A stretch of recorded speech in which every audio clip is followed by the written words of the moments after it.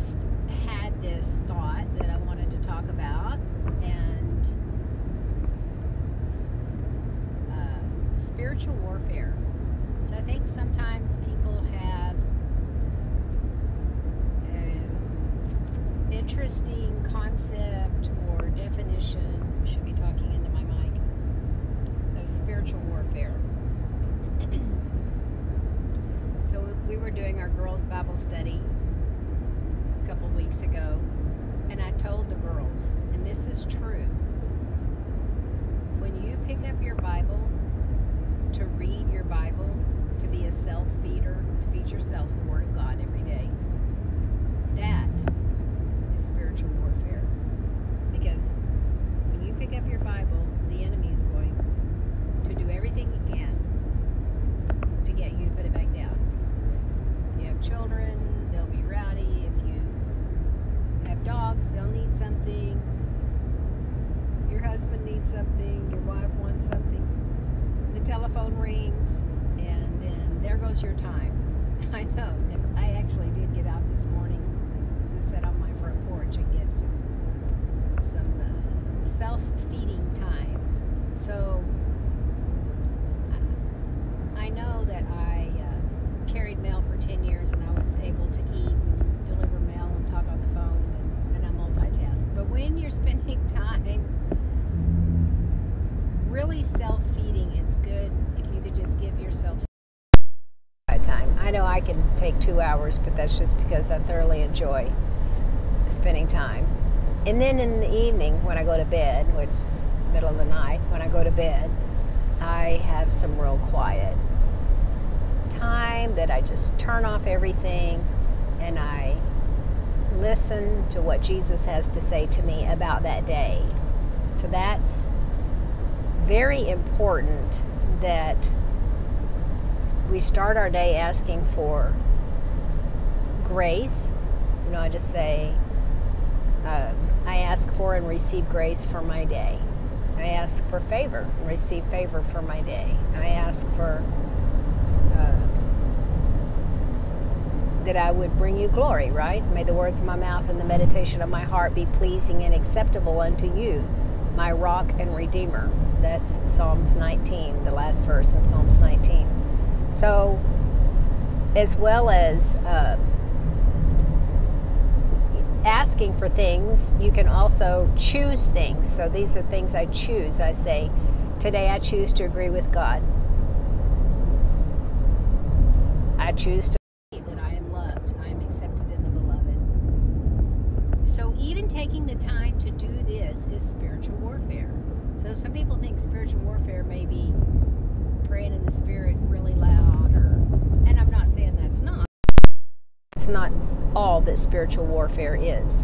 Spiritual warfare is, when it says 2 Corinthians 10:5, where it says, now the weapons of our warfare are not carnal, but they are mighty through God to the pulling down of strongholds, casting down vain imagination and every high thing that exalts itself against the knowledge of God. So that's spiritual warfare. When you have a bad thought, when the enemy accuses your sister or your brother of something evil, Jesus said, think no evil. Jesus said to hate your brother is to murder. Jesus said, if you look after a woman to lust after her in your heart, that's sin. You've already committed adultery. Well, I mean, it's not sin to say, oh, that's a pretty... That's not sin. But it's sin if you're thinking about having sex with them. That's sin. The Lord says you're sinning in your heart. You're sinning. So, oh, there's a baby deer dead. So that's spiritual warfare. What is spiritual warfare? Making it to Bible study. Sunday morning, trying to get to church. You want to talk about spiritual warfare? Oh my goodness, when mine were little,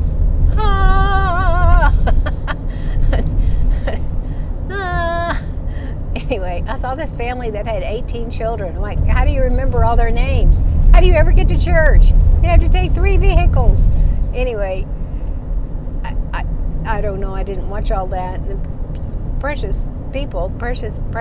At that, even, you know, if you had 5 or 6, typically the older ones they have to help. One person can't take care of that many children, so the older ones have to interact and be responsible and help. With the younger ones, I remember Dolly Parton said when she was 8 years old, her mother, because back then there wasn't contraceptive, or very good contraceptive, obviously it didn't work, her mother had her baby, and I forget what the little sister's name was, but each child was responsible for the next baby that the mother had. And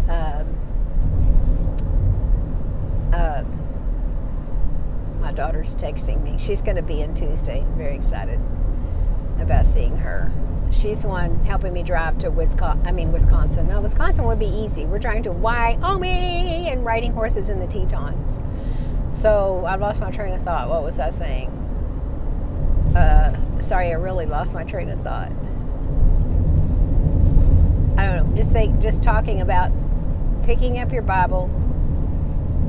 So so this verse that I had memorized before, but I forgot where it was found. And anyway, I'm trying to lead chapel and I can't find my verse. It's Ephesians 4:29 through 32. So I'm going to quote it, and then I'm going to pray it as in first person. This is spiritual warfare, okay? Let no corrupt communication proceed out of your mouth, but that which is helpful, that it would edify those who listen. Seems like I forgot a few words in there. Go check it out. Ephesians 4:29. Let no corrupt communication proceed out of your mouth, but that which is helpful to others, that it would edify those that listen. And grieve not the Holy Spirit. No, I think that's that's 32. So 31 is get rid of all rage and anger and bitterness and slander and every form of malice. So really, if we've gotten rid of all these things, then it's easier for, what Jesus said, every word we speak is written down. Every word, good or bad, it's all written down. By your words you'll be condemned, or by your words you'll be justified. I think that's Matthew 12:6 or 6:12 or 6:36. No, 12:36. Try Matthew 12:36. So now I want to make this personal, right? And grieve not the Holy Spirit of God, with whom you have been sealed to the day of redemption. So I'm going to make this personal. This is spiritual warfare. I choose with my will. I will not let ugly and hateful words come out of my mouth. But the words that I choose to speak will build others up. They will be helpful and they will edify others. I choose with my will to get rid of all bitterness, anger, rage, slander, and every form of malice. And I will not grieve the Holy Spirit of God, because I have been sealed to the day of redemption. So that is spiritual warfare. Praying out loud, declaring and decreeing. Today I choose to agree with God. Decree. Say it out loud. Tell the enemy, today I choose to agree with God. So, I don't know. I've got to be very careful about what I say, but just to give you a peek into my life. Yesterday we were at a deposition, and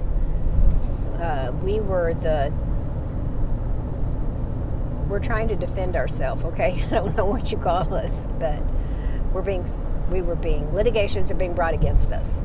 And it was grueling. From 8:30 till after 1:30 was my part, and then Tim's. We didn't leave there till 3:30. Anyway,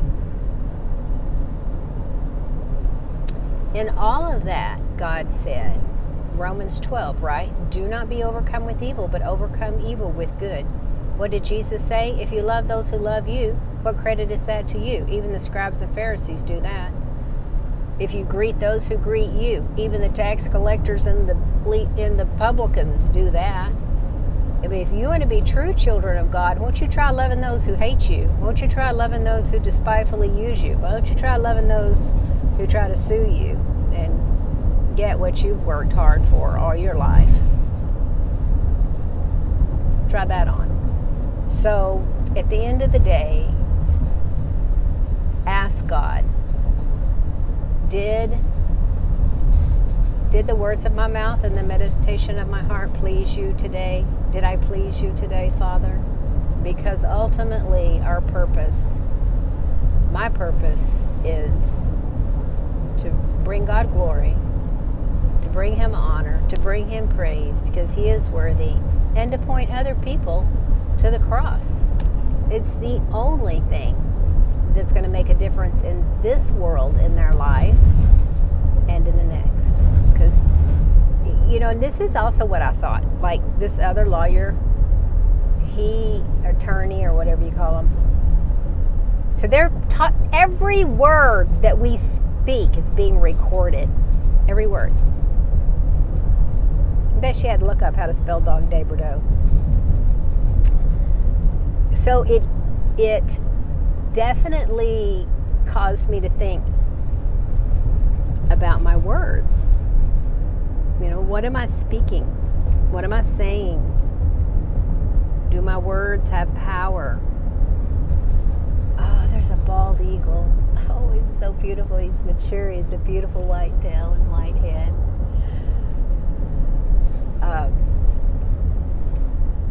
The words of my mouth and the meditation of my heart. And so I can say that and say that, but if you don't let the Holy Spirit say to you, like He did to me the other day, that didn't bring me glory. Why did you say that? Why did you bring that up? That didn't bring me any glory. You're just griping and complaining about people that offend you. I'm like, you're right. You're right, Lord. There's the police pull somebody over. It's a terrible place to pull them over. Spiritual warfare. The truth is, whether you like it or not, we are in a war. We are in a war for the souls of man. There's no greater gift that you could give Father God than to love the unlovable and bring him a soul. Love them into the kingdom. Our greatest weapon is love. Our greatest weapon is real love. Love them. Love them. Love them into the kingdom. And when I think about, we help with this little ministry for the homeless people, and God has not forgotten them. They are not worthless. They're made in the image of God, just as we were. So we pick up backpacks when we're out thrifting, which I try to do a lot, hadn't been lately. And I pray over them. So when someone receives that backpack, they'll feel loved. They'll feel the arms of the Lord around them. And the truth is, what Jesus said, do you remember? Jesus said, the king said, prepare a feast, and invite all my friends. So they prepared the feast, and his servants went out and invited all of his friends. And you know what his friends said? I'm too busy. I'm getting married. I'm plowing my field. I'm doing my business. I'm too busy to come to the banquet. And it made the king angry, and he told his servants, go to the highways and the byways. Get the people that have no homes, that are living on the street, and compel them to come in to my house, that my house may be full. And that is God's love for these people. So you may, and I commend you for being a good part of society and paying your bills on time and having a real home. But the truth is, that doesn't mean you're going to make it to heaven. And these people that are homeless, that are desperate, if they latch on to Jesus, they are going to make it to heaven. Just like Lazarus and the rich man. Lazarus was poor, and he didn't go to heaven because he was poor. He went to heaven because he loved God. And the rich man didn't go to hell because he was rich. He went to hell because he didn't love God. And I have heard people say, oh, Jesus told that story and it was just an allegory. That's not true. Jesus told that story because he could see into heaven and he could see into hell. And he knew that rich man's name. He knew Lazarus' name too. Not to be confused with the Lazarus that he raised from the dead. That was Mary and Martha's brother, whom he loved very much. So this is interesting, which I'm almost where I'm going. We'll have to quit. When Jesus was crucified on the cross, it was, I don't even know if I could explain how horrible it was, that if you were his friend, then you were considered to be a criminal too, right? So, but when Jesus was raised from the dead, he was here for 40 days, and then he ascended unto heaven. Then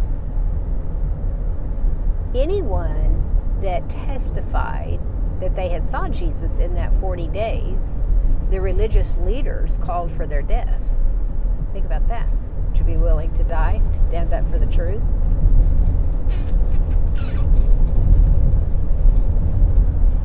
Standing in the truth is spiritual warfare.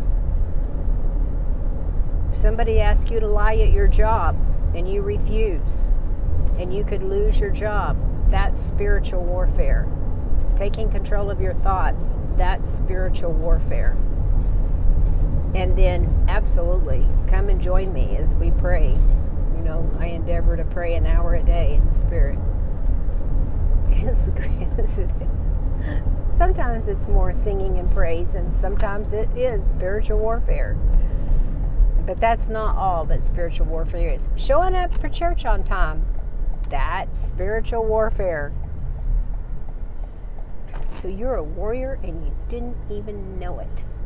So get your Bible out. And you can even find a Bible on your phone. It's all kinds of great. Blue Bible. I think it's called bluebible.com. I like Bible Gateway. I'm very familiar with that. It's not an app. I just go to the website. It probably is an app. I just go to their website. I just love the Word of God. Jesus is the Word of God. John 1:1. In the beginning was the Word, and the Word was with God, and the Word was God. His name, Jesus' name in heaven, is the Word of God. It's pretty powerful. He's coming back for us, folks, on his big white horse. And then it says this, I think, in Thessalonians, and then we will meet him in the air, and so shall we ever be with the Lord. He's coming back for us one day. Praise God. Let me pray for you. I am here where I'm supposed to be going. God, I pray that you would help us understand that choosing to praise you, even when things don't go our way, is spiritual warfare. Thank you, Lord Jesus. We love you, Lord Jesus. You are kind and good and marvelous and wonderful, and you are worthy of all of our praise. Help us do this spiritual warfare in the name of Jesus.